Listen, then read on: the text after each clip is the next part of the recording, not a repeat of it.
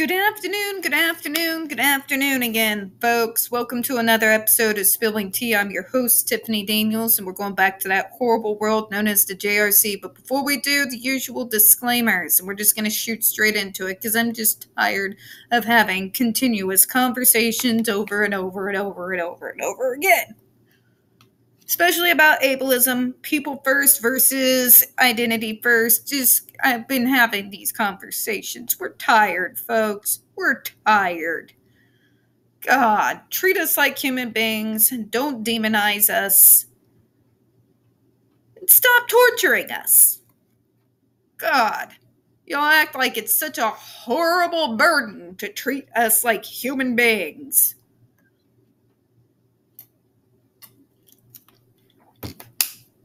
Not you all who watch this channel. You get where I'm coming from. All right, in the description box, folks, you're going to find a link to the article that the Judge Rotenberg Educational Center doesn't want you to read. It's written by NeuroClastic, a small non-for-profit started by autistics for autistics, wherein they interviewed and surveyed over 900 ABA professionals in regards to the JRC's so-called behavior modification program. Matter of fact, the JRC doesn't want you to read this article so much, they've threatened NeuroClastic with a defamation lawsuit if they did not remove it from the website. NeuroClastic has refused, so you all know the drill. Please read that article and share it on all your social media. Also included in there is NeuroClastic's public statement regards to the defamation lawsuit threat, as well as a link to their GoFundMe. We are crowdfunding in case the JRC actually sees through with their threat. Also included the Ozarks' first article in regards to the Agape boarding school, now known as Stone for Help boarding school situation, a so-called Christian-themed boarding school based out of Stockton, Missouri that takes in so-called troubled male teens that has impending over 21 civil lawsuits, claims, and allegations leveled against it, all which have been substantiated by the Missouri Department of Social Services, and they include the following: sodomy, rape, sexual assault, child abuse, psychological and emotional abuse, child trafficking, starvation, and that's just for starters. You have one former staff member arrested by the FBI, another a doctor, who still lives on the premises with full access to the boys up on multiple, again, substantiated claims of sodomy, rape, and sexual assault of the boys there. You have an attorney general too busy chasing after drag queens to actually do his job. And you got him trying and failing to defund public libraries as well. And a governor, God help our governor. Woo, he's special. Real special. So please, folks, read that article, share it on all your social media. We got the other pertinent links to the Stop the Shocks campaign as well, including Autistic Hoya's massive archive on the subject, Jennifer Masaba's behavioral sheet of shockable offenses, a clip out of the 7-hour ordeal undergone by Andre McCollins back in 2002, the templates, and the ever-present self-explanatory change.org Shut the Judge Rotenberg Center Down petition. When we discuss the JRC, you're going to hear vivid descriptions of and catch clips of surveillance footage of peoples with disabilities being tortured and abused. If you got young children present, folks, please use your headphones, all right? Trigger warning, this channel is marked not for children for a reason. We use profanity on occasion. We speak on dark subjects. If your child is 16 and younger and they are watching this, very obviously parental supervision is very much advised, all right? All right, folks, where we left off, remember, this is a professional evaluation done by an individual who has way more letters behind their name than Dr. Matthew Israel ever have. It came back out in 1999, well over a decade ago. We're talking 2 decades here. So let's go ahead and get into it, shall we? In a sense, applied behavior analysis underwent a revolution in the 1980s. What have I told you guys on this channel? Right here. It moved from behavioral treatments based largely on manipulation of consequences, i.e., use of reinforcers to increase behaviors and punishers to reduce problem behavior, to a new way of thinking that examined the environmental etiology of the behaviors as the driving force behind the selection of treatment procedures. Mason Roberts, 1993. This move away from manipulation of consequences, especially punishment, is evident in the literature across the field of psychology and special education.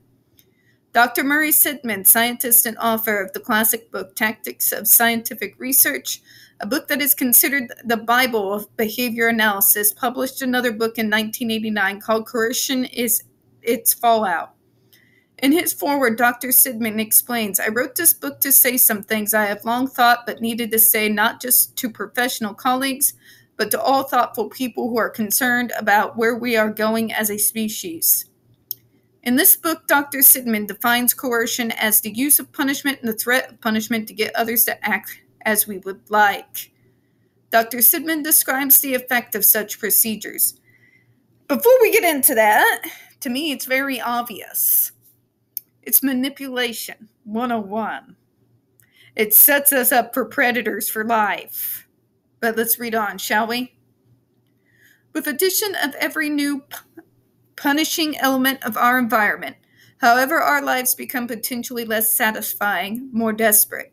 If we encounter punishment frequently, we learn that our safest course is to stand pat and do as little as possible. We congratulate ourselves for every day that passes without catastrophe. The only things we are eager to learn are new ways to evade or to destroy objects and people that stand in our way. The process is potentially explosive. When we are punished, more and more elements of our environment become negative reinforcers and punishers. We come more and more under coercive control and rely more and more on counter-coercion to keep ourselves afloat. There's another thing that's not being talked about here that I'm going to bring up myself because I've dealt with it myself. There are also those of us who've undergone this to some extent, whether in official capacity or not, who get angry as we get older. Very angry. In fact, we become downright vengeful for how we've been treated. When you're in that capacity, when you finally understand what has been done to you, and that anger comes, it's destructive, folks. I was an alcoholic on and off for a good long time. Part of the reasons why was I was trying to suppress that anger. And underneath that anger, the grief at how I was handled by teachers and others. It was about burying it almost, so I didn't have to deal with it. But then there came a point, even with the alcohol, that you just can't suppress when you hold that kind of anger and rage inside of you. Eventually it will, as I've said on this channel, it will come to a head. This is why so many of us in the neurodiversity movement are trauma and abuse survivors. So many of us later in life turn to self-medication. If you want to know why I don't demonize Depp for drug and alcohol abuse, it's because he's very much not alone within his neuro tribe of doing it. I did it. Many other autistics, ADHDers, and other people part of the neurodivergent movement have done the same. There are consequences. And it takes years of therapy and a lot of not being willing to give up to be able to finally, once you come out of that self-medicated haze, be able to confront and deal with the types of things that come out that are the fallout of stuff like this doctor is mentioning here. But let's move forward, shall we? There are many side effects of punishment. The side effects of punishment often can have considerably greater behavioral significance than the hoped for Main effects of suppression of behavior. Yet punishment and other forms of coercion have continued to be used without adequate testing. The environment where punishment occurs becomes punishing in and of itself. Thus, school becomes a place of punishment and not an environment for learning, growth, or nurturance. Makes you fear school. Not go, oh, yay, goody, I get to go to school and be tortured. Nobody says that. Literally no one. I get to go to school to learn how to create a mask. Nobody says it. It's exhausting. It's exhausting to create it. It's exhausting to embody it. Just saying.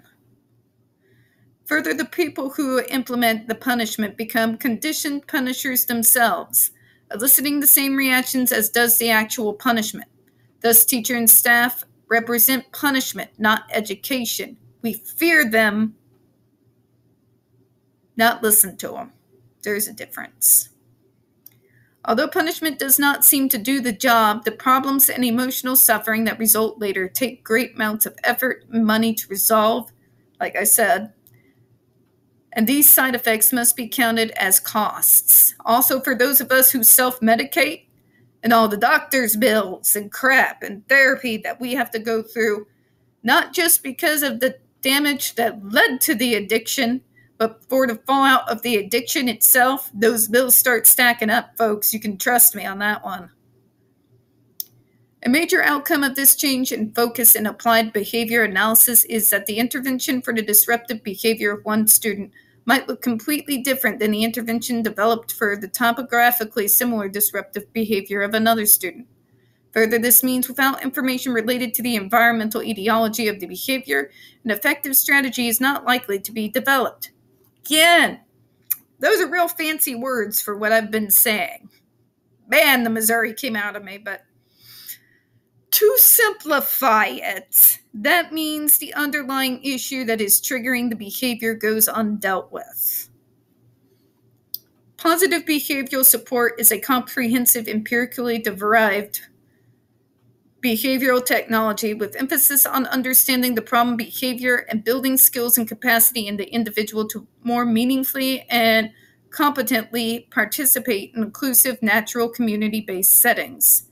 The use of positive behavioral supports has been articulated in the Individuals with Disabilities and Education Act, the IDEA. I've done previously, if you want to look towards my first videos, a whole entire thing on the IDEA is how you can utilize it, particularly in protection of your disabled kid. So please look those up. You'll have to scroll. I'm sorry. I'm not the best with technology. But there's a lot of resources on IDEA, especially parents. Get your hands on those, study them, memorize them, be able to see them when you go to sleep at night. Trust me on that one. The IDEA states that the functional behavioral assessment and positive behavior support should be considered when behavior support is developed for children with disabilities. In effect, these amendments codify positive behavior support as an expected standard within the field of special education. Expected, folks. Expected. And it gets changed as it develops every single year. And most definitely within the behavior support provided for students with severe disabilities, Horner, Albin, Sprague, and Todd, 2000. The following sections provide an overview of the two important components of this technology and discuss X's program within the context of these components. So we're going to contrast and compare JRC's insanity, which against what was being used at the time of the late 1990s. It's going to be a ride, folks, because it's going to be very vastly different to what we've been coming to expect from the JRC. So take a moment. I'm going to go ahead and close out on this. We don't get very many views on this channel. The few that we do tend to get removed from time to time. So please don't forget to hit the like button, hit subscribe, and don't forget to hit the comments. I do appreciate your time. And as always, folks, we here at Smelling Tea do hope you have a good one. I'll see you next time.